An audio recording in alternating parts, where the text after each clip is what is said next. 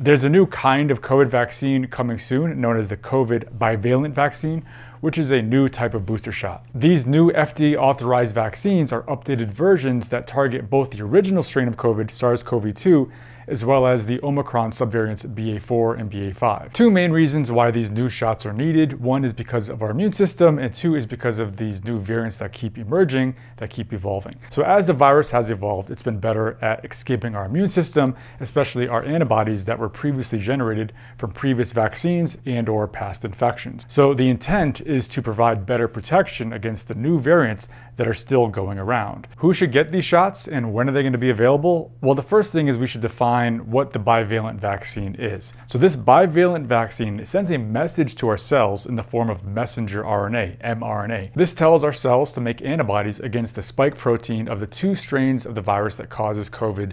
That's going to be the SARS-CoV-2, the original strain, as well as these new BA.4 and BA.5 subvariants of Omicron. BA.4 and BA.5 are the dominant variants in the United States, causing about 90,000 new infections every day. This vaccine is essentially the same as the previous mRNA vaccines from Pfizer and Moderna, except that the genetic code of the mRNA has been slightly tweaked. The Pfizer vaccine is authorized for people as young as 12.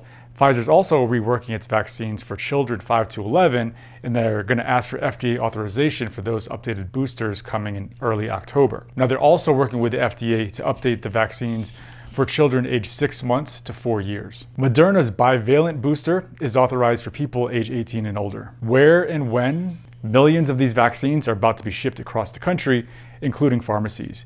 This is going to be the last time that COVID vaccines are free of charge. They'll officially get the green light once the CDC signs off on it. So the CDC is going to look at who should get the shots and when people should get them, and this is probably going to happen next week. Also, it's looking more and more like getting this bivalent vaccine along with the flu shot at the same time will be safe and effective and practical. These are the first COVID vaccines that will be authorized for use in people after being tested only in mice, which is essentially the same process that happens every year with the yearly flu shot. So the FDA, they allowed Pfizer and Moderna to submit data from animal tests in order to speed these shots to the public. Now, studies in people are underway, and that data will become available within the next 1 to 2 months. So on one hand, we have these new vaccines that are essentially the same as the previous one with that minor tweak in the genetic code of the mRNA, but technically these are not studies that have been done in humans. But that's what you do when you get the annual flu shot, so it really depends on your comfort level unless you wait until that data becomes available. But another aspect of this is the evidence that comes from bivalent vaccines that may soon be given in Europe. So a few months back, Pfizer and Moderna presented an independent panel of experts who advised the FDA with data on these bivalent vaccines that were designed to target the original strain of Omicron, BA.1. So the evidence showed that the vaccine boosted antibody responses and were safe. The UK has authorized these vaccines, but they will not be available in the US. Why? Because BA.1 is gone. Now, there's also some evidence suggesting that these BA.4 and BA.5 strains generate a stronger immune response than BA.1, which is another consideration when making these boosters available to the public. Now, at this point, it's hard to know just how effective these bivalent vaccine boosters are going to be.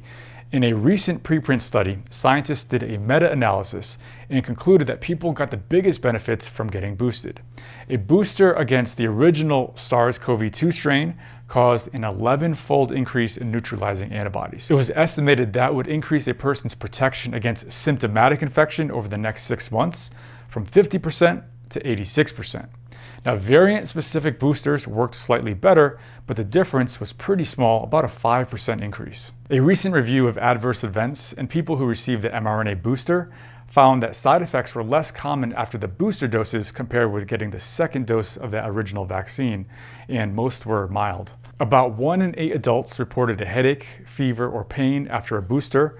Now, in children and in teens, the most commonly reported side effects were pain at the site of injection, as well as fatigue, headache, and muscle aches. Very rarely, these mRNA vaccines can cause myocarditis, which is inflammation of the heart, but that is actually less common compared to the COVID virus itself causing myocarditis. The highest rates of myocarditis in adults who received the mRNA vaccine occurred in young men.